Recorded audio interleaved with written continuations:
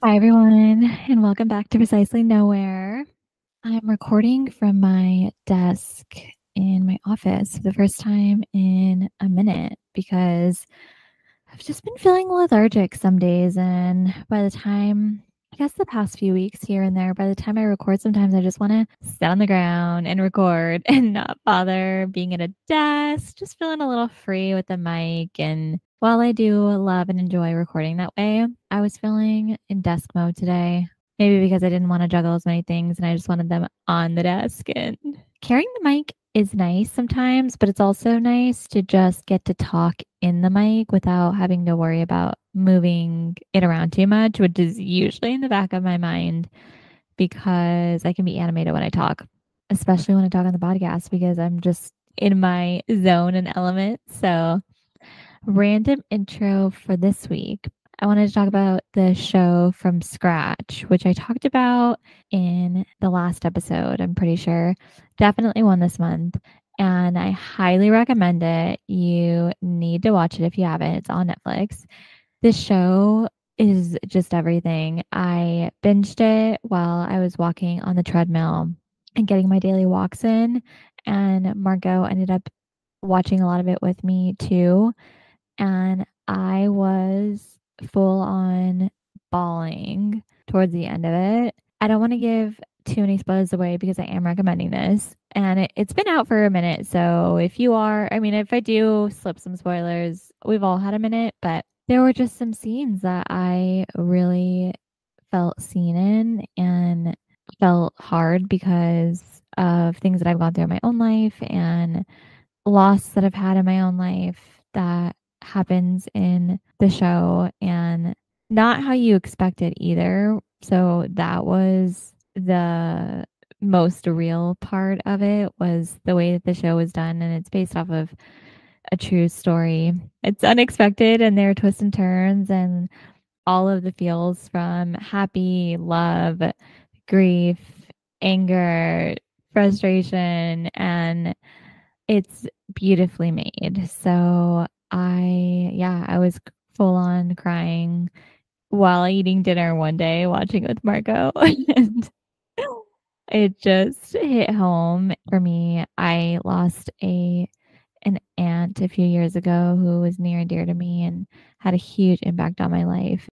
It's not until you experience things like that, from my experience, that it really gives you perspective.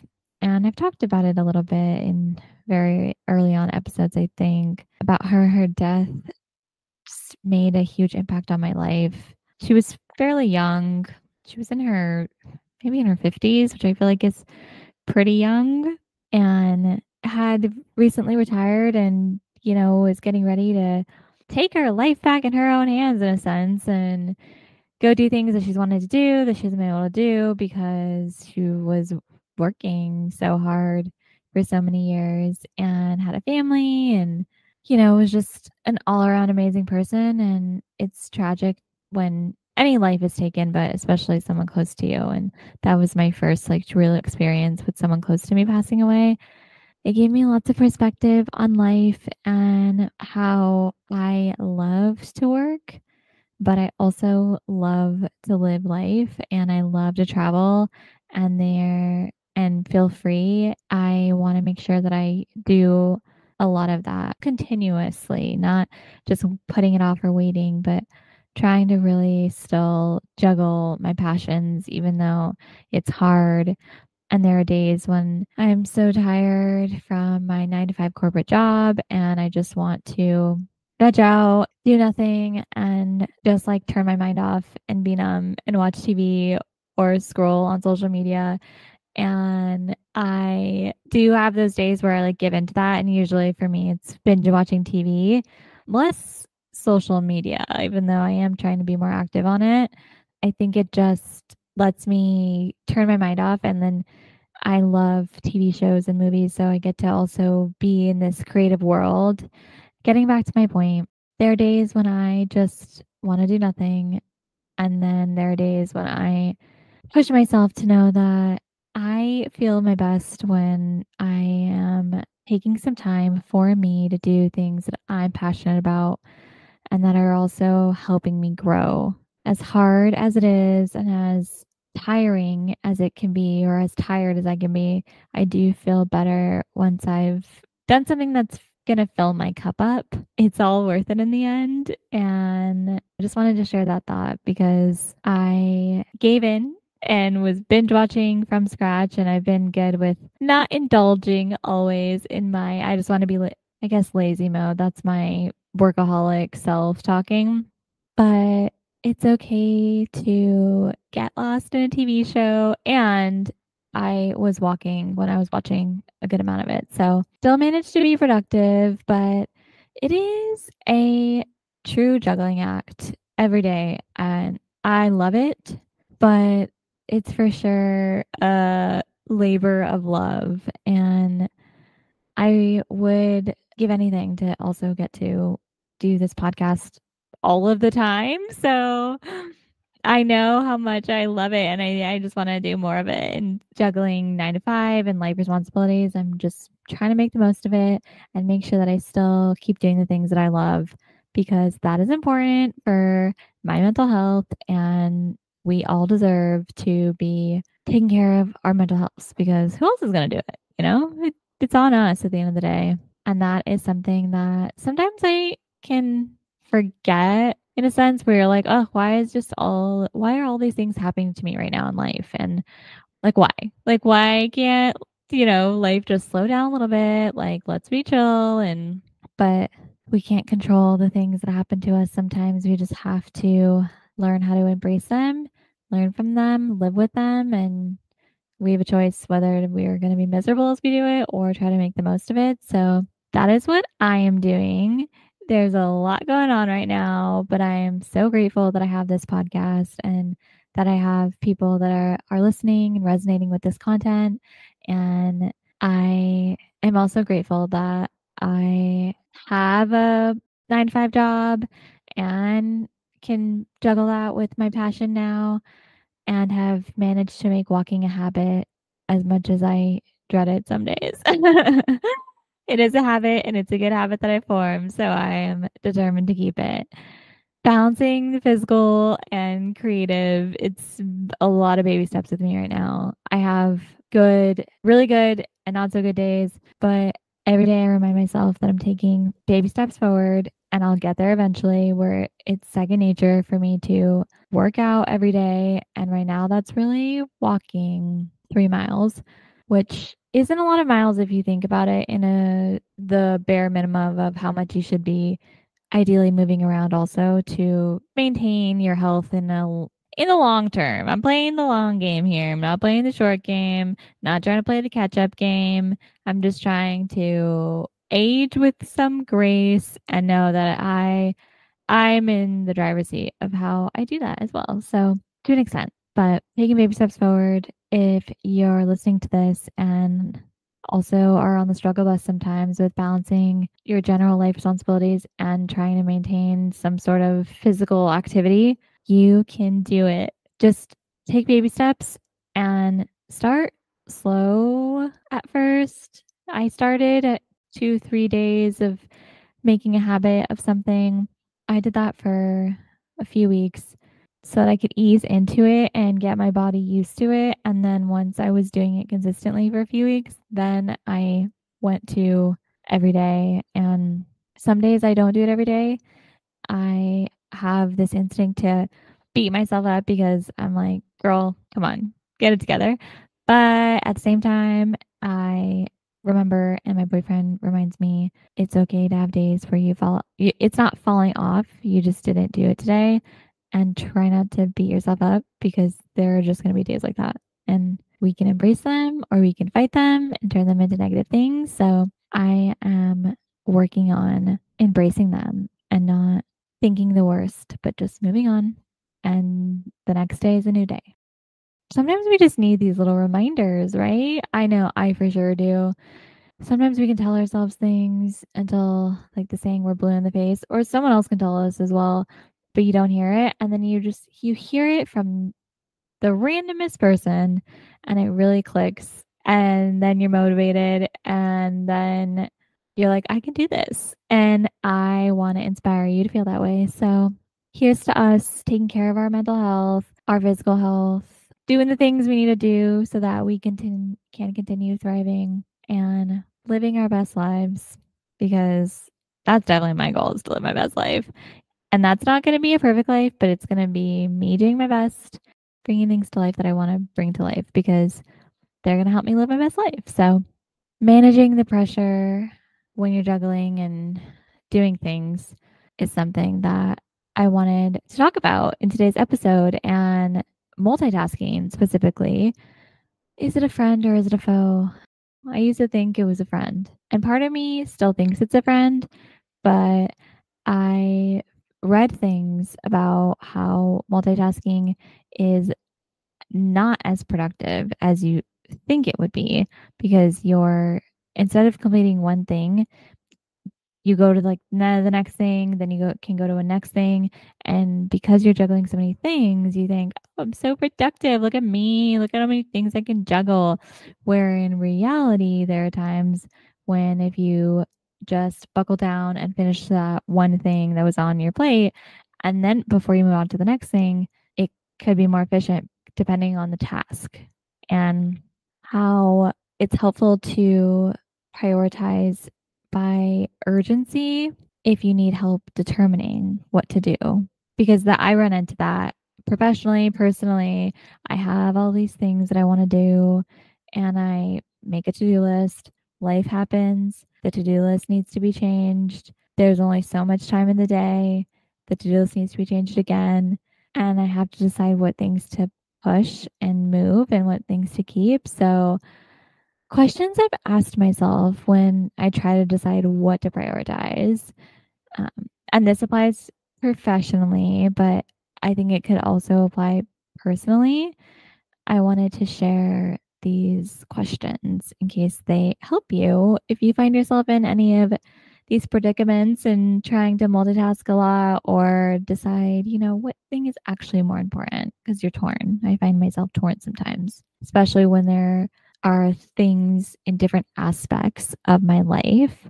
For instance, professionally, personally, me as a girlfriend, me as a daughter. I'm juggling and trying to prioritize all of these things that I want to do, but I have to ask myself these questions sometimes. So, question number one is, how quickly does this need to be done? We all know, and I'm all too familiar because I manage projects for a living in my 9 to 5 job. Requests come in from all places in our lives. People ask us for things, and sometimes it's like they want it right now, but you're doing something else. And then you're trying to figure out which thing to do. Maybe you don't want to let someone down. Maybe you're conflict averse. So, my first question is, how quickly does this need to get done so I can assess if I can manage to do that while I'm doing my own things that I had planned on doing, or whatever else I have going on? And the second question is, what are the implications if it's not done in the ideal deadline, which would be the deadline you're given? And when do I think it needs to be done is a follow up question to that. Is there a deadline that's out of my control? Because there are deadlines, but there are times when deadlines are flexible.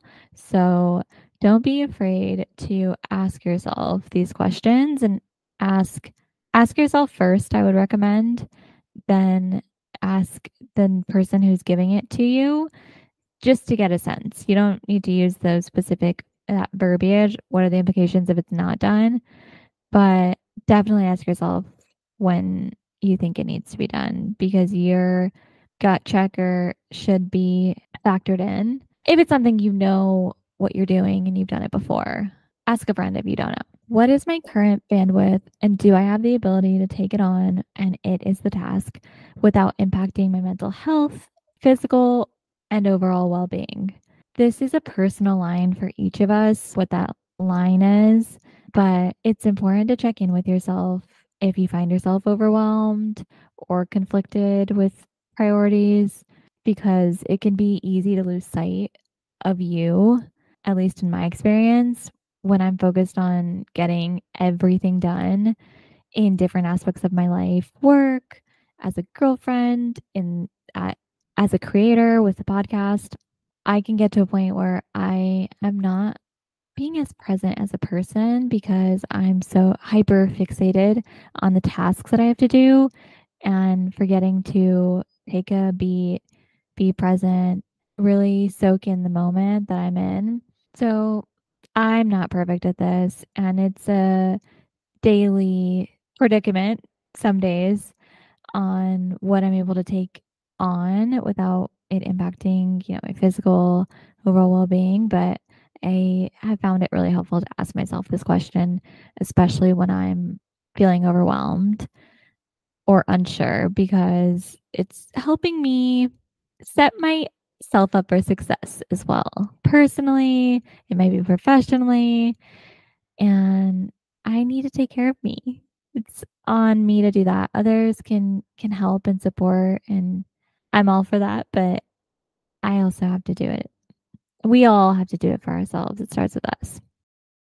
The next question is, can I get it done while being respectful to my boundaries and the boundaries of others around me? And if I can, then that's great.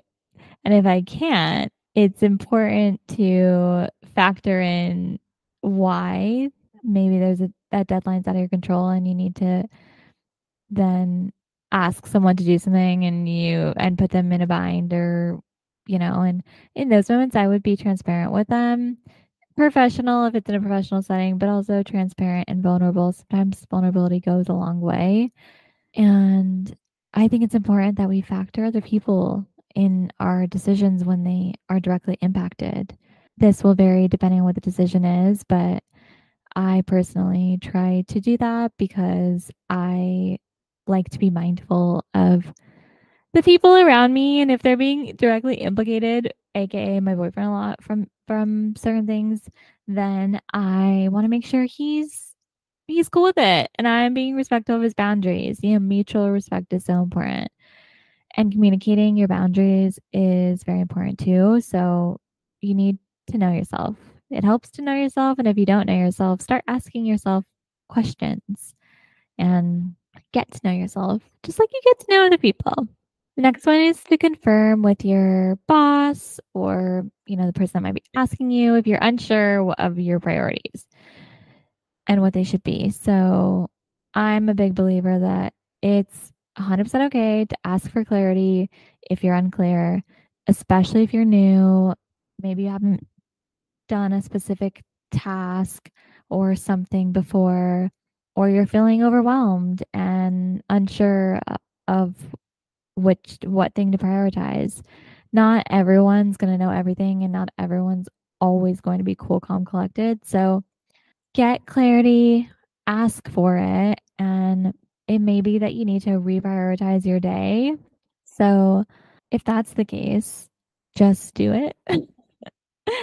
This will vary, and I'm not saying be a pushover, but if the thing needs to get done and you can approach it from a solution oriented mindset, I think that you're going to be better off. So, the last question I would ask myself is, how can I reprioritize my day if needed, if this thing needs to be done? And I ask that to myself first. And then the answer is what I would maybe take to my boss, or if someone asks me of something, share a POV. And it's okay to not be on the same page as another person, but it's also okay to have your own idea of what is a priority to you and find that middle ground. Because if we don't, if we're the only ones compromising and people don't compromise for us, I think there's an imbalance there. To each their own, everyone's different, but I hope these questions help you if you find yourself in a predicament with trying to figure out your priorities. I know that is a struggle that I deal with on a weekly basis, definitely in different aspects, and not always. It ebbs and flows, but something to noodle on.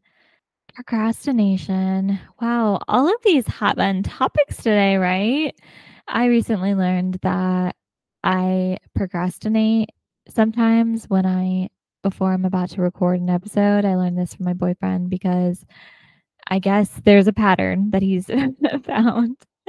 And in my defense, there are times when I just wanna hang out and talk to my boyfriend because I've been working all day and my brain just wants to, like, shoot the shit and not be in front of my computer again. So, in those moments, I procrastinate, but I once I get myself in front of the mic, then it is hard to pull me away. So, it's such a slippery slope, double-edged sword. I don't know, one of them, but I do procrastinate. I think it's funny that he can start to tell things that I do, and I don't even realize that I'm doing them sometimes, which is wild because after he mentions it, I'm like, wow, maybe you're right. And then I'm like, how are you so perceptive? But it is a two-way street. There are things that I have picked up on from us living together that I know he's doing certain things, but he hasn't openly said it or he's procrastinating too. So I think it's funny and cute and nice that we're still learning new things about each other and we're getting to know each other really well. So it's been a year almost in a week and a half actually. So pretty much a year since Marco and I moved in together. We met through a mutual friend and thank you if you're listening to this. Thank you for doing me a solid. I owe you one for sure. And because I love my boyfriend and he's an amazing person and I'm so grateful that we came into each other's lives. We spent the first year long distance and I had never been in a long distance relationship. The longest long distance relationship I'd been in, my only experience was my only one other relationship, and that was in high school. And it was long distance because we went to different high schools.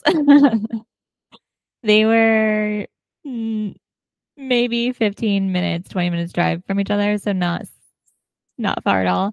But it felt long distance at the time because a lot of my friends had boyfriends that went to our same school, so they could see them during school, during lunch, all of the so many opportunities. And my boyfriend went to different schools, so I really just saw him on the weekends and definitely new being with someone all the time. And long distance was new, but I really did enjoy long distance.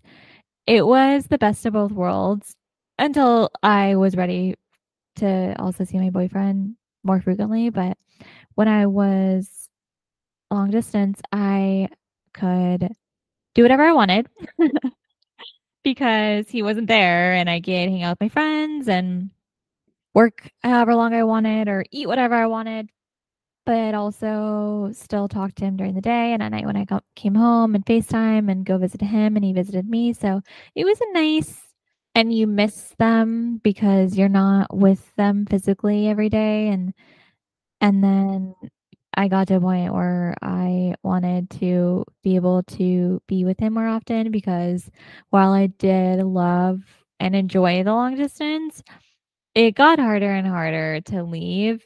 And it was, I would be out sometimes with friends or just doing things and wish that he were there. And which was a weird feeling for me as well because I was single for over 10 years. So I was used to doing things alone and or being the third wheel or just the single friend. So going from long distance to living together for almost a year has had its ups and downs, but overall been really great and I love living with him. I don't get me wrong, living with a boy is also different. And he's actually pretty clean. He is clean. Like, he's not gross or messy, just forgetful on where he places things sometimes. So I'm like, how have you lost this thing that you just like touched and moved somewhere else? So that drives me nuts sometimes. And why he doesn't use a plate or a napkin when he's eating a cookie or certain things that have crumbs and like flake off, it irks me to my core. But I love that we can watch movies and TV shows together and listen to music and talk and eat meals together and sleep in the same bed every night. There are lots of pros to living with him, and it has been pretty great, I would say. So, I wasn't fully planning on talking about living with a partner, but when in Rome, and it's a different experience for everyone. I know that my experience is not everyone's experience, but I what I do also know is I spent a really long time being single because I had one other relationship where I I changed myself, and not for the better, to be with someone because of what I felt like they needed me to be. And I was young and I learned. And what I learned was that I am enough. And if someone needs to change me or needs me to sacrifice my morals, well, I don't need to be with that person. And if someone doesn't bring the best out of me and truly doesn't treat me the way I should be treated, and I have self worth, and sometimes that ebbs and flows in life. And so I'm not bashing anyone that, maybe needs a little bit more self love, but we gotta love ourselves first, ladies. We just gotta do it. Men too. You gotta love yourself and be willing to know that you will find someone who will love and appreciate the real you, and you will. You will. But you have to have boundaries and hold people accountable and still compromise, but really have your non negotiables that you're like, nah, this is it. And if you do, for some reason, break my trust, you have to just genuinely know in your heart that this person wants the best for you at the end of the day and would not take advantage of you.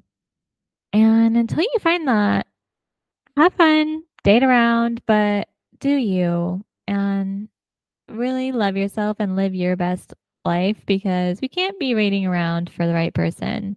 We can actively be going out there trying to do things to find the right person, work on ourselves, date intentionally, ask friends if they know anyone, and tell your friends what you're looking for. That's how I found my boyfriend. It was manifesting and taking my fate in my own hands and just asking all of my friends, even friends that I wasn't the best of friends with, but I knew that knew me as a person. You never know. I took a shot in the dark there asking the friend that I asked was one of my gay guy friends who I knew had a boyfriend and also had a lot of other gay guy friends, but I was like, you never know.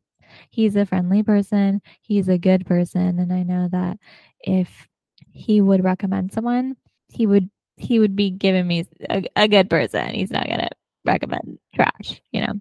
So, very grateful for you. You know who you are, and I love you. I haven't spoken to this friend in a minute because he also had a cross country move and has had a lot of change and also has his own life. So I get it. We all go through ebbs and flows with our friends, but I'm hoping to see him sometime soon because we're both in the same state now. Baby steps with juggling everything. And Yeah, if you can take away anything from today's episode, it is to love yourself, give yourself some grace, and try to practice gratitude when you're feeling over it or overwhelmed or gloomy or blue. It's in those moments where I try to really dig deep and remember all of the things that I have that I am grateful for, like my health and my family, this podcast, my job at the end of the day. I mean, I do love the people I work with and I love my job.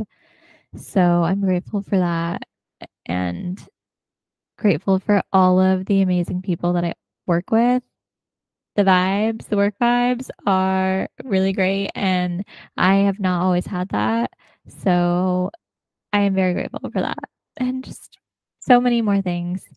Exercise and challenge for you. If you're listening, it's to write down 3 things that you're grateful for today. You can do it in your phone, on a notebook. I love a notebook, and then write down, start with today and try to do it tomorrow.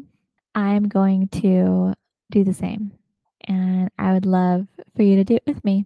I will share the 3 things that I'm grateful for in next episode. 3 more things. And I love you all and can't wait to talk to you soon.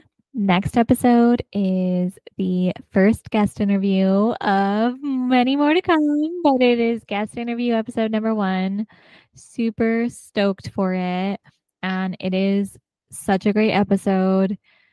I don't want to tease too much of it because it's worth the listen, but highly recommend. Tune in and thank you for listening. I love having this as a creative outlet and safe space and a digital diary that I can come back to years down the line and listen back on how much I've grown and the thoughts and opinions that I had and shared and probably have some feelings on everything, but I'm also deciding to live life and embrace the present and now and who try to give 2 less fucks on what people think about me and the things that I say. And if you vibe with this, then you vibe with this. And I am here for you. And if you don't vibe with this, that's okay too. Not everyone's cup of tea, but um, glad glad that I'm your cup of tea. I will talk to you all soon. Have a wonderful rest of your week whenever you're listening to this. Bye.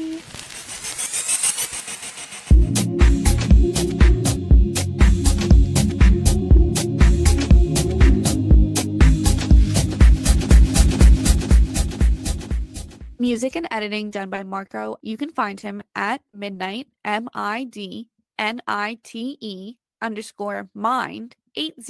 on Instagram for more of his work.